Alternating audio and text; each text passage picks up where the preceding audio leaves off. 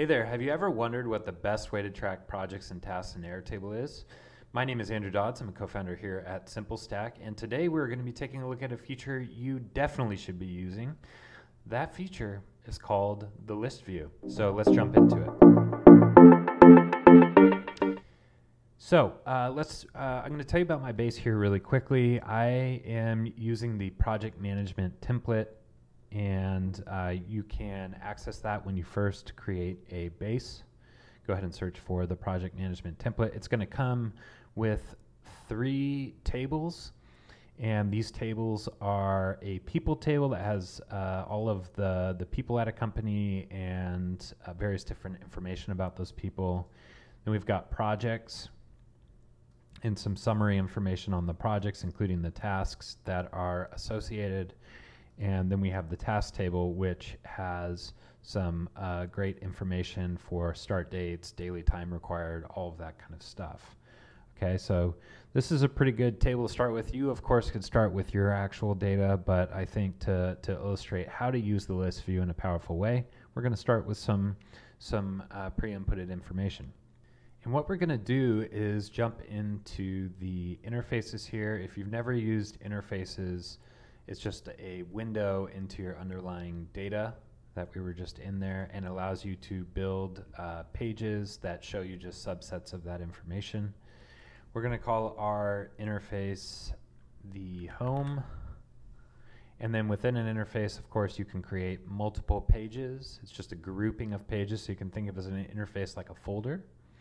We're doing the list view, and we're going to go with the most granular level. So when you build an interface, you're going to point to one of the tables. We're going to point to the task table for this because that's the most granular level.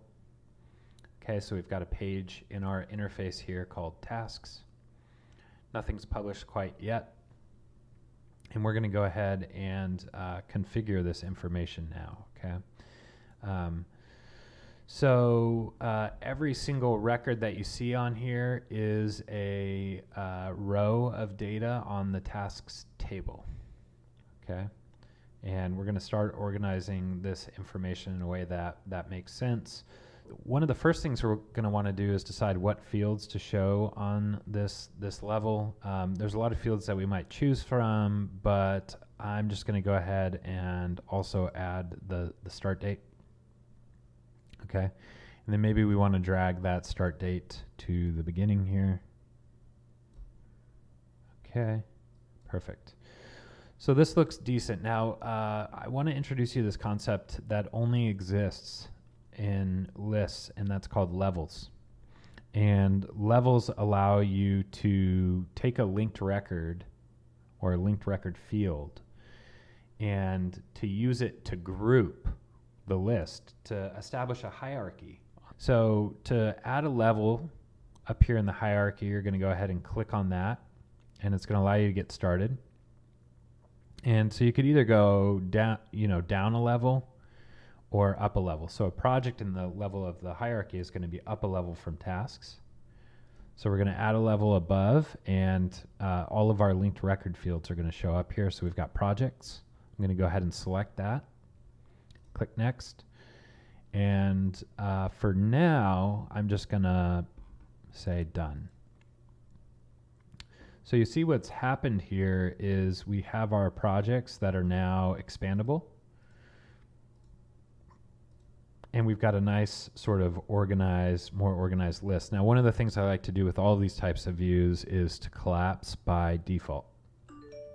Now, when you collapse by default, what that's going to mean is if we publish this, so when you work with interfaces, you have to publish to view your new changes. When you come to this page, it's going to be nice and stacked like this, and then as you expand, you'll see more of the detail that you're after. Okay. So I'm going to go ahead and go back into edit mode. And now one of the things we get to do is we get to decide what other fields we want to show from the project level. Now remember, we have all of this great summary information coming into the project, such as the duration of days, the percent staffed, and I think there's also percent done. So I kind of think about pulling in some of those progress bars. That's right where I go to with it. So let's do that. So we can select this here, and if you click into the fields now, you're going to see that you have a drop down here. So these are the level the level that you've selected and the fields that will show. So right now we have some showing for tasks, and if we go up a level of projects, we just have the project name, but we also wanted % of tasks staffed and done. So that's looking pretty good. Okay, and one of the things you can do here, and this would just be a stylistic choice, would be to go in there and edit the way that that's formatted and potentially move it from a bar to a circle. Now, while not completely necessary, I think it makes a list view look a little cleaner. And so I'm going to do that on both of these just for the sake of continuity.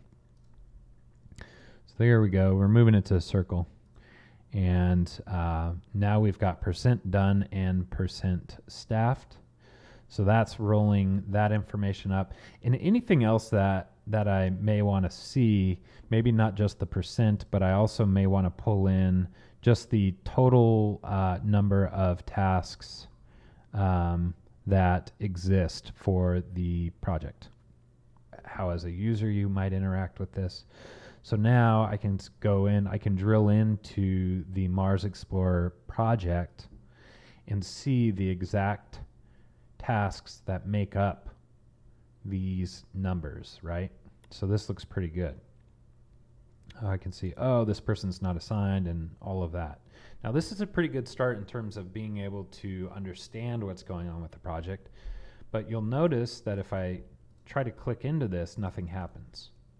And so you can set this up so that it's optimized to also allow you to edit information, for instance, being able to assign people, and you'll see that your metrics will update immediately as a result. So let's just show an example of how you would do this. So with that highlight, we get a sort of inner highlight. So once you've selected that, you're going to scroll down to User Actions, and we are going to toggle on Edit Records in Line. Okay. Now this is going to let me edit the tasks. So let me show you the difference now.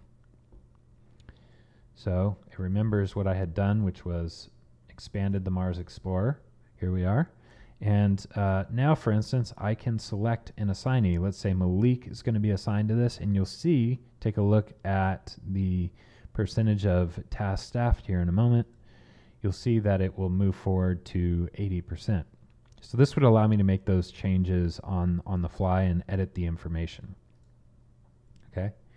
Now, if this was also a view where we wanted to allow folks to add new tasks, we'd have to do one more further piece of configuration, which is in that same section under the user actions. We want to add and delete records in line. Okay.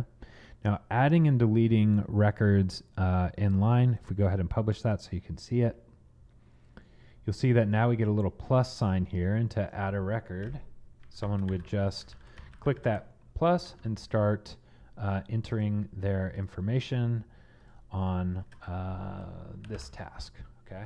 Now this now becomes a part of the overall equation that is being summarized at the project level. A user also can choose to group pieces of the information on their own. So for instance, you'll see that I've just grouped by status within the Mars Explorer. That will be the case for all of the projects as well. So now I'm grouped by status. So there may be a certain amount of things that you want to pre-configure and a certain amount of things that you want to leave up to the user, right? That is a balance that you'll figure out over time getting feedback. They could also sort this information, okay? So if we wanted to sort by the start date or some other value within each grouping, it will sort in the way that you have set it up. And you can also filter by the values, okay, that are showing on the task level. It's got a good search function. You can even print this page. This is also how, if you wanted to pull this out into a saved PDF to pass around, how you could do that, okay? And it sort of looks like that.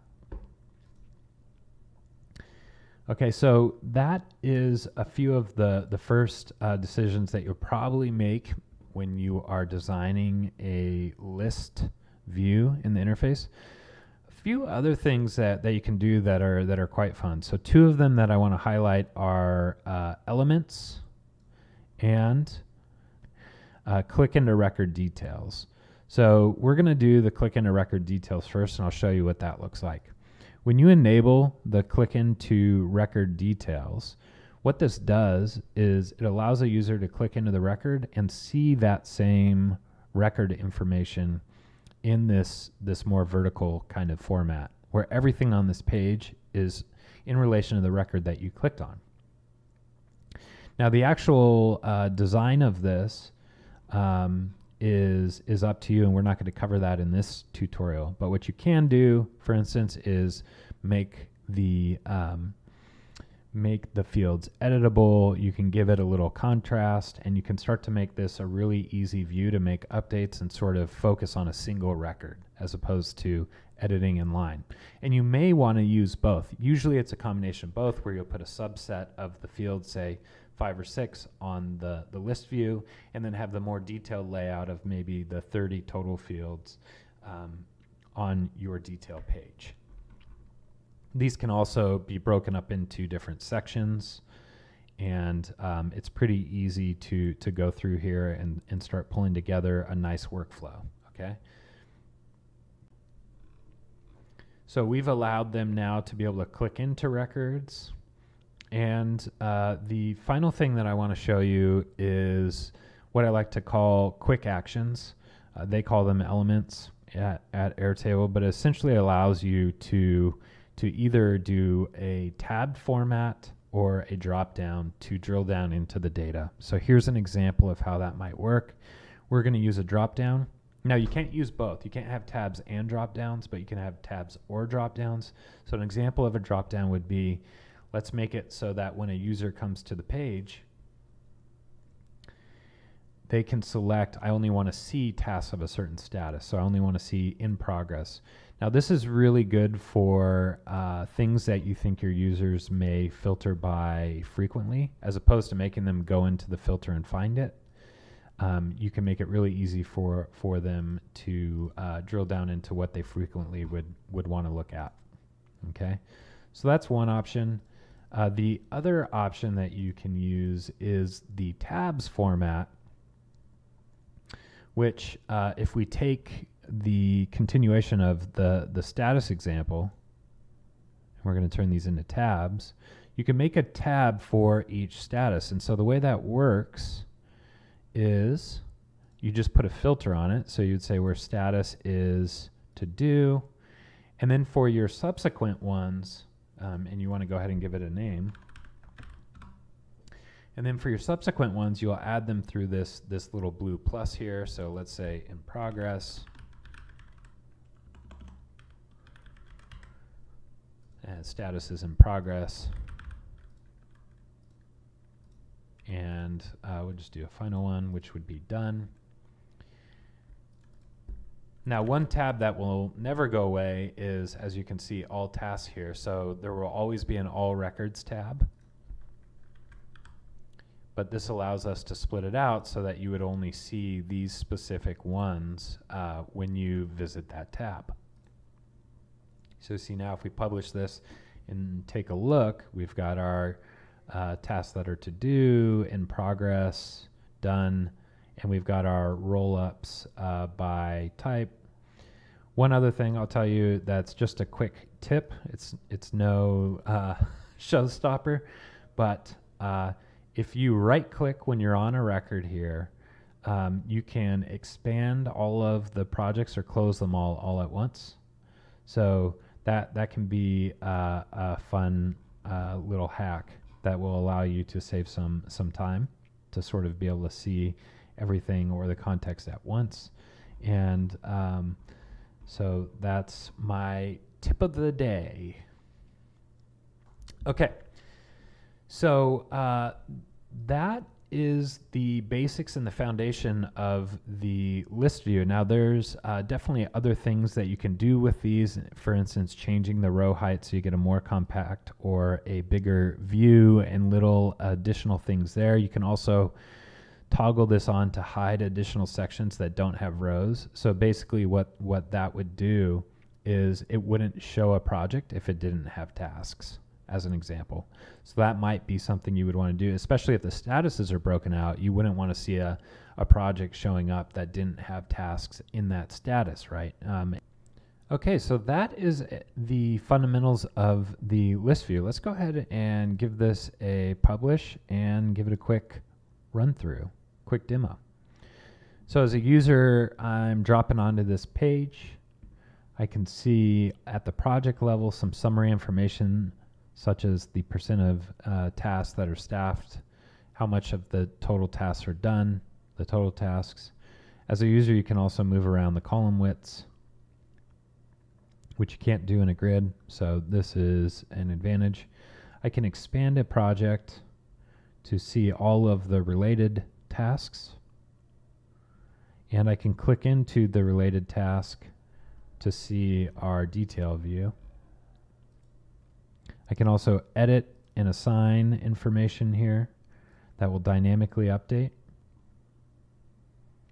And if I want to quickly see tasks that are to do versus in progress or done, sort of filtering by the status, I can do that by clicking into the different sections here. So that is it.